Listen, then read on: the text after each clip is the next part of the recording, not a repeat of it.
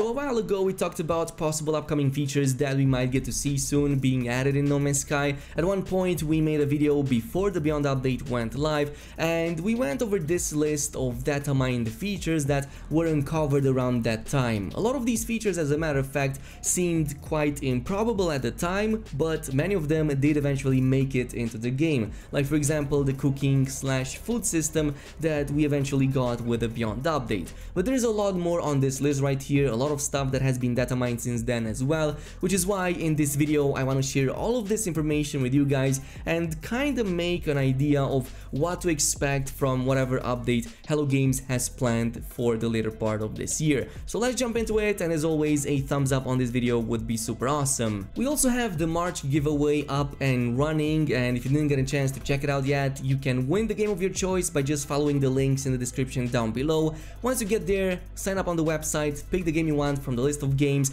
and at the end of the giveaway I'm going to announce the winner here on YouTube as well as via the email address provided. As always, a huge thank you to Instant Gaming for helping me with these giveaways. Now I want to start things off with some of the base building parts that didn't make it into the game even though they were data mined, and I'm specifically going to go over this list right here. Now some of these entries look familiar, like for example we have a mention of a solar panel at some point which eventually did make it into the game, but there's a lot over here that actually didn't make it, and one of the things that caught my eye immediately was this entry with a turret. But it does sound that at some point Hello Games at least took into consideration that we might want to add some defenses to our base, probably something that would tie in with another feature, and something that we talked about here on this channel as well in the past, though it was a very long while ago. Like, what if our bases were under attack by alien forces, maybe even players, and we got to put these turret defenses? If you ever played like turret defense games, it's exactly what it sounds like. You put turrets, you put all of those defense mechanisms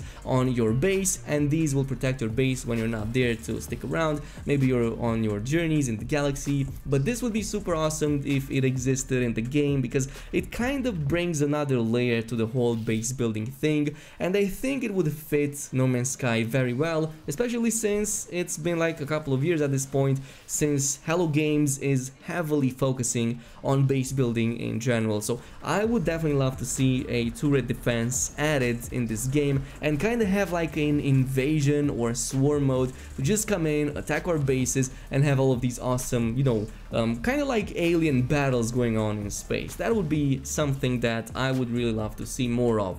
Of course we have other entries over here, like there's a mention of a wind turbine, and it seems that Hello Games considered additional sources of generating electricity, not just the ones that we already have like the solar panels, the biofuel reactors or the electricity grid, but this has been considered as well, and I think it makes sense. Actually, I'm not even sure why wind turbine hasn't yet been added, since there's so much storm going on all over the galaxy basically. Like almost every planet you're visiting has some form of wind going on, even like strong winds or straight out storms. So this would be super awesome to kind of harness that energy and give us another chance, another source of powering up our entire base. Of course there's a lot more in here that kind of looks interesting, though I'm not entirely sure if this is going to work. We see this utility fence, for example, and this could go hand in hand with the turret update. Like, what if you set up a fence around your base, either to protect it or maybe enclose it? Like, what if, for example, the entire farming system was upgraded once more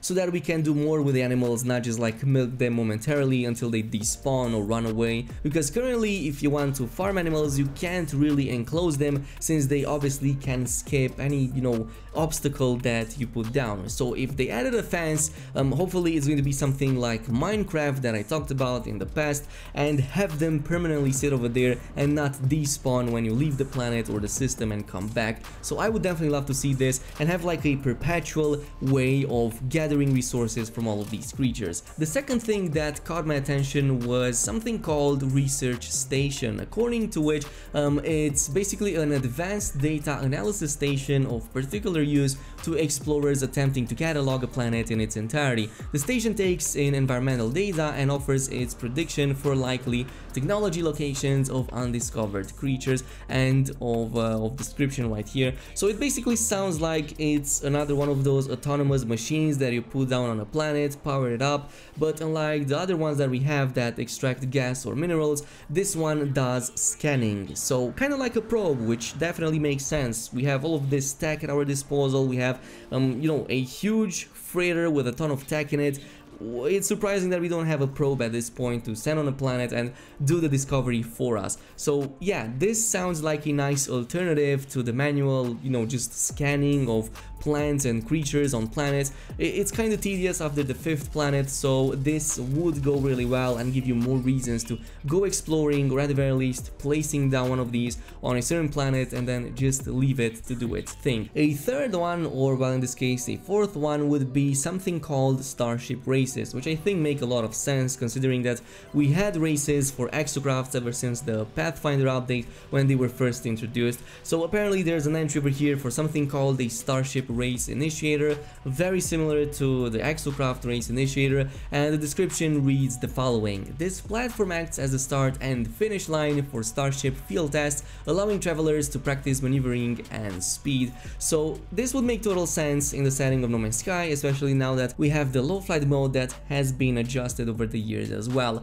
But the one thing that kinda worries me in regards to this is if this is going to come up with an upgrade to the ship maneuverability, or maybe even add new ways of controlling our ships. Like, I really wish we could do an instant barrel roll without actually having to rotate our cameras, make it a little bit more arcadey, and kinda bring this ship or starship race with an upgrade for the overall combat and ship maneuverability. That would be something that would tie in really well, but even on its own, probably you could go in and do tight maneuverings with a fully upgraded ship too, since they would have all of the control necessary for that. But for ships lower than that, it would probably be a little bit, you know, just annoying to control them since they aren't all that responsive.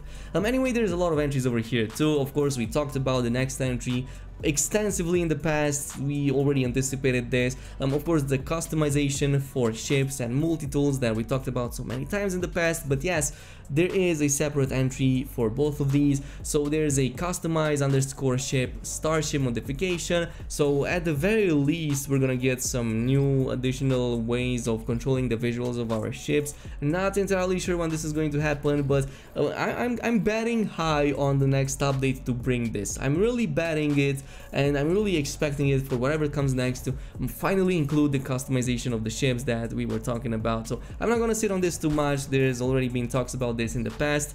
The last thing that I do want to talk, well, the last thing, since there's a ton of them in there, there's more trade ship interactions than planned, and more than has been already released with the living ship. In the living ship we already got the trader interactions. When you go in space, trader comes up to you and kind of offers you his inventory, or kind of comes in and sells you a very valuable relic at a certain price. Well, apparently Hello Games came in with more options and more interactions, not just these. Like, for example, there's an entry over here for somebody getting attacked by pirates, and they request aid from you to take them down and help them. So this would work kind of similar to the scenario where you repair their ship. They give you a little bit of nanites as well as standing with your current faction. So I could see this happening, and there's actually multiple of these over there, like pirate attacks, damaged ships, but everything else is something that already exists with the living ship update. So the only logical explanation